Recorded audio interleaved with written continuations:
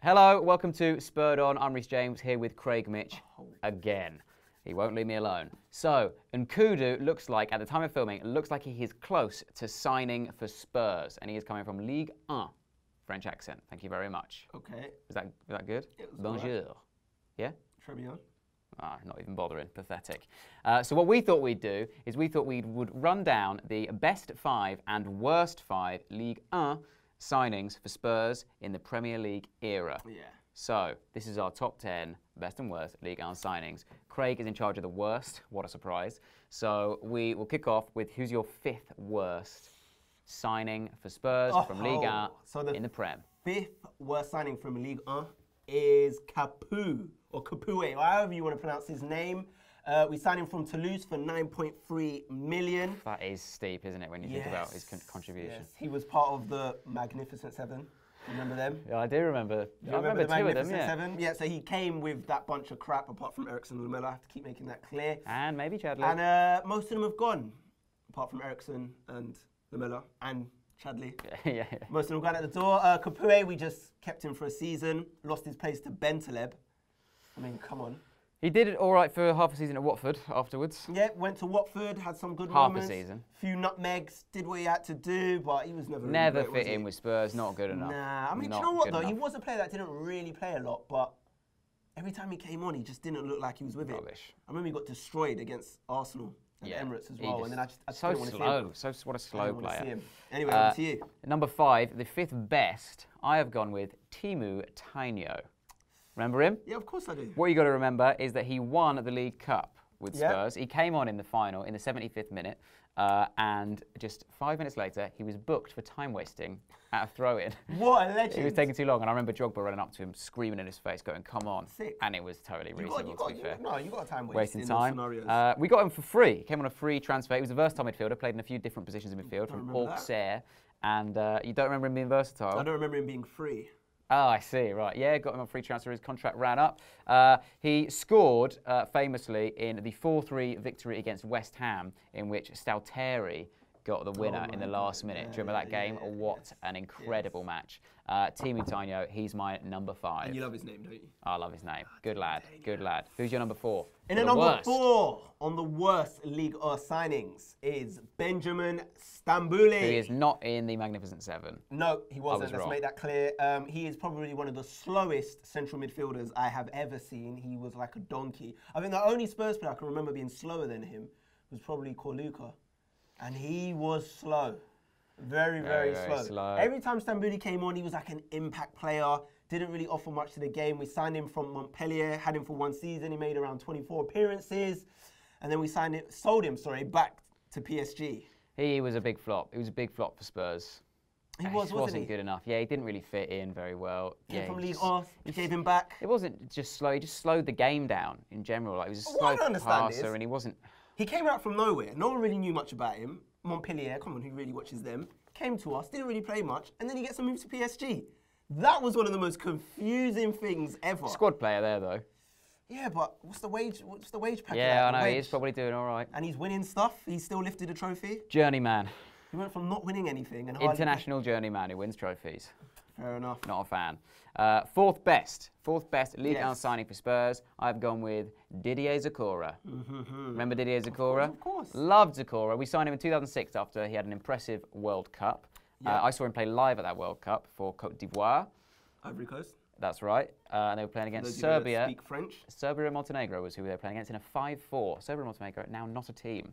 But it was 5-4. They were both already out by that point, and there was like 5 penalties in that match. It was a good match. Zokora was quality. I remember him always just running over to Drogba and just like holding Drogba and bigging him up because he was like the star basically. Yeah.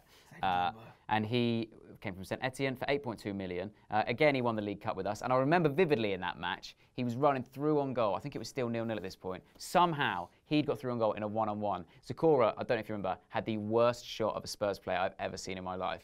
I don't remember. He became the new Stefan Freund with shoot whenever he got the ball as a joke. And then he got running through 1-on-1 with the keeper. Just got to hit the target, and he skies it massively. But what he was good at, he was like a quality midfield player. Why is he on our best side after that? Because he was just amazing at holding midfield and just getting the ball. He got us up the pitch so quickly. Yeah. So much energy. Yeah, he reminded me the way with his ball control and how quickly he gets off the pitch and just go around players box to box. He reminds me a bit of Dembele, but he's not nearly as sort of stoic and strong as Dembele. But quality player, 8.2 mil, as I said. He never scored for us. Never. No, and that's because of his awful shooting. But still, quality player. He wasn't meant to be a striker. Didier Zakora, love you. Also, good chant. In at number 3, Tarabat. Tarapt. Tarabat. Yeah, I've been playing too much Pokemon. So, this man, he does sound like a Pokemon, I pronounce it like that. So we signed him in 2007 on loan from Lens, and then we signed him permanently. I've always called him Tarabat though, that's the funny thing about it. You've always been wrong. How do I pronounce it? Adel Tarapt. Tarapt. I honestly didn't know. Sounds like a flipping dinosaur. I didn't know who you were talking about until I looked at that.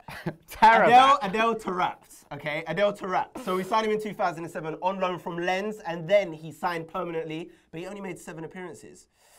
He fancied himself too much, didn't he? He'd always come on and he'd try and be really skillful, try and take on players, do step-overs. To be fair, he was a really skillful player. But it's not what we needed. He'd come on at times when we needed goal, and then he'd suddenly start doing step-overs, trying to impress people. That would and really it'd be like, get mate, frustrated with him. What are you doing? Pass the ball. And he'd lose the ball all the time.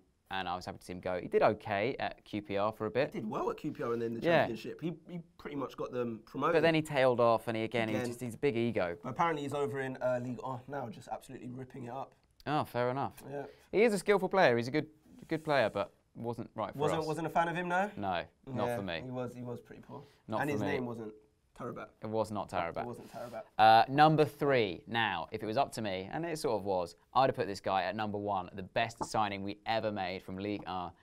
Benoit Assou Ikoto, my favourite player ever in the history of football. Love him. Got a cat named after him. I've talked about this so many times on this channel. He had such a bad attitude. Love Assou Ikoto. No, he had a quality attitude. He was relaxed. He was just doing his job against AC Milan when he wasn't like coming out. Everyone else was like pumped, like yes. And then he came out, he was just like chilled. What about the fact that he always tweeted indirects at us, even when he was signed to us? Since he's left, he's not been that cool. Him and Adam Pior kind of like. I used to love his tweets when he was playing for us. He used to tweet all the time. Too many emojis, weirdly spelt words, but it's a second language. 2006, 3.5 million from Lens. Left back legend, had various cool haircuts. Left back legend. Absolute legend. I know a lot of people criticise him. He had some inconsistencies. He would never ever pass his way out. He would only dribble his way out of a situation every single. And he actually did. What a hero! At the time. Yeah, exactly. Exactly. He did. He was good. He was always cool. Corner flag and still somehow. He was always cool and calm. But a lot of Spurs fans, with their outdated mentality, would scream, "Get it out, hoof it." And that's not how you play football. Certainly not in France, which is where we got him from. He used to get the tube to football matches.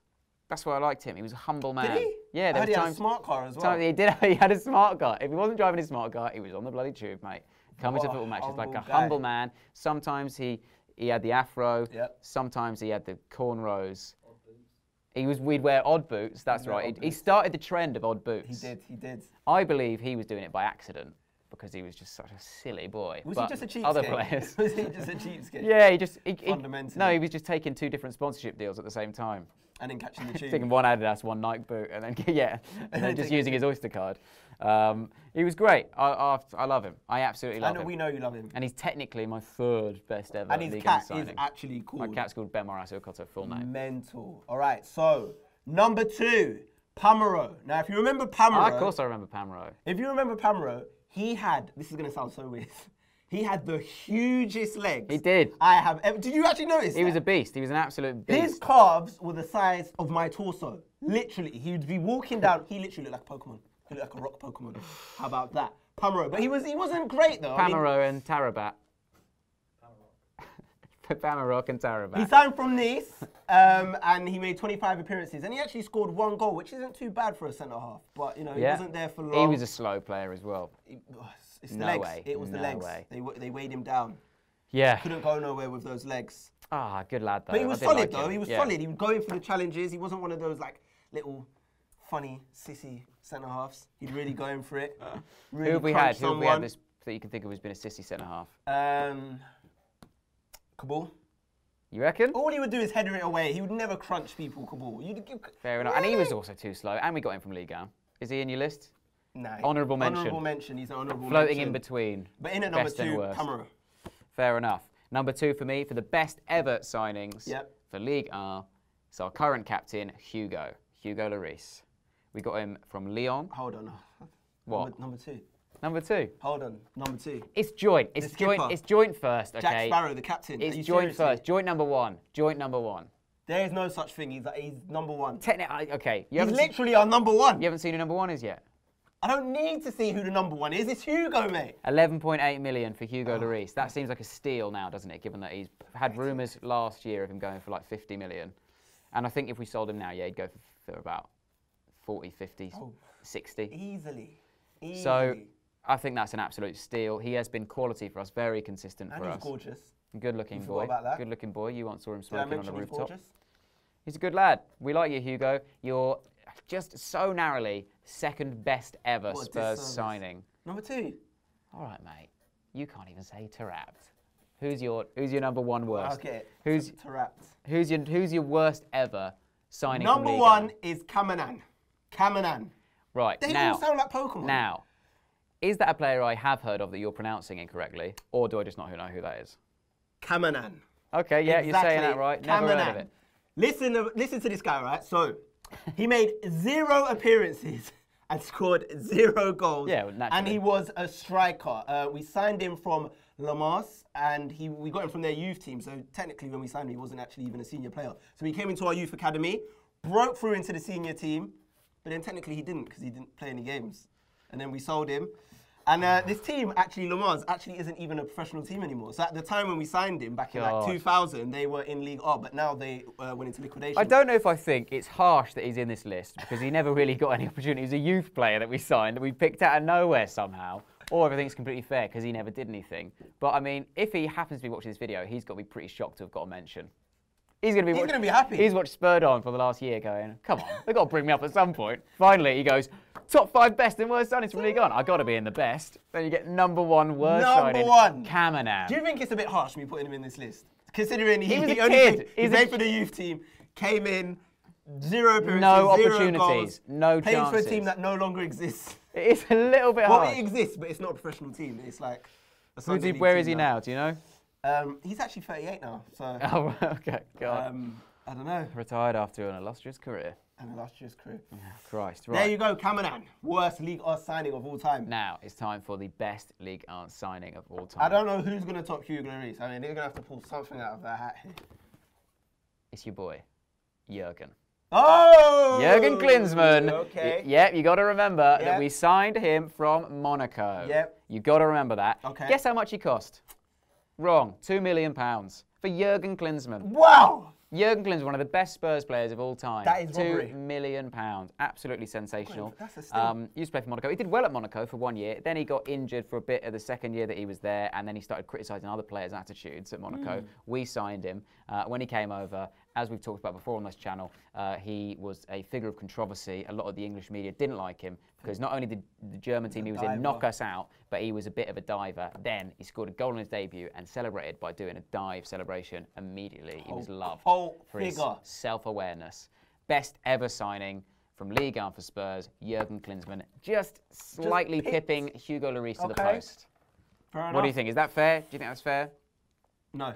No? You think Hugo still? I mean, he only played 1 full season for us and then half a season on loan. But to be fair, think of all the goals Klinsmann got, and Hugo has never even scored for Spurs. So let us know in the comments if you think that is fair and justification for whether or not Klinsmann should be above Lloris in this list. Personally, I think Assou-Ekotto is better than both of them. Let us know any Ligue 1 signings we missed. Obviously, Kabul we haven't mentioned, but I think Kabul, it's like sometimes he was good, sometimes he was awful. It'd be harsh to put him in either list. Should Tarabat have been in there? Yeah, no, because he doesn't exist. Let us know your thoughts in the comments below. Make sure to like the video if you enjoyed it, subscribe if you're new, and we'll see you next time. How's it going, everyone? Welcome to Spurverts. It's me, Craig Mitz, joined by Rhys James. Hello. How's it going? Not too bad. How are you? I'm good. All right, so on this episode, we're going to be talking about the Champions League draw they've announced.